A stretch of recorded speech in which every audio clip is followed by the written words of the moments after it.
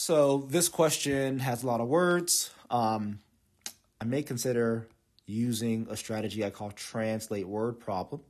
And really, it's something that I always am using, but I'm going to highlight it here just to make sure you understand that when you see a longer question on the GRE, it's good to read it one sentence at a time, making sure you understood what the sentence meant that you read, maybe translating it into a mathematical form or drawing a picture prior to moving on to the next sentence. So let's do that here. So the first sentence says a developer has land that has X feet of lake frontage. Okay, cool. So I'm gonna just write down X equals total lake frontage. The next sentence, the land is to be subdivided into lots, each of which is to have either 80 feet or 100 feet of lake frontage. So a lot, which I'll call capital L for my variable, we don't know how many lots there are, but we do know that there's choices. You can either be 80 or 100 feet of lake frontage. The next sentence says, if 1/9 of the lots are to have 80 feet of lake frontage each, and the remaining 40 lots are to have 100 feet of frontage each, what is the value of X?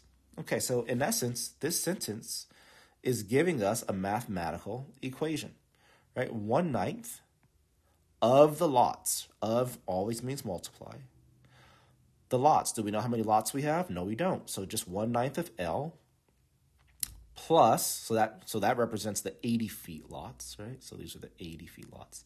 How many 100-foot lots do we have?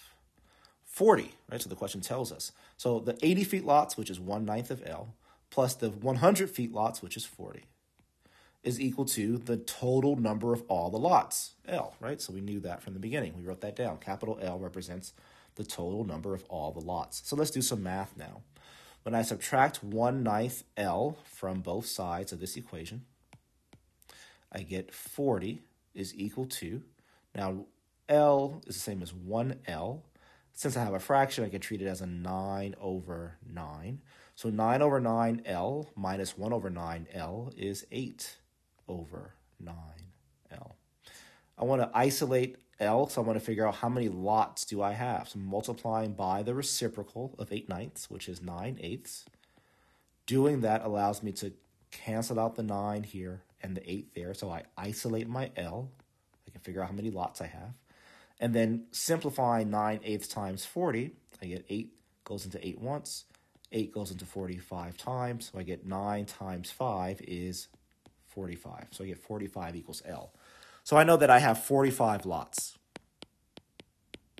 Okay, so out of those 45 lots, I know, because the question told me, that 40 of them, 40 lots, have 100 feet of frontage. So how many total feet is that, right? I have 40 lots that have 100 feet of frontage each. So that will be a total of 40 times 100, which is 4,000. So I get 4,000 feet of lake frontage from those 40 lots. Now, 1/9 of the 45 lots, well, that's 5, right? 40 plus 5 is 45. So 5 of the lots have 80 feet.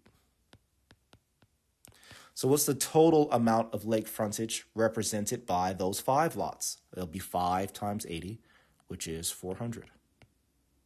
So altogether, right, I have 4,400 feet of lake frontage.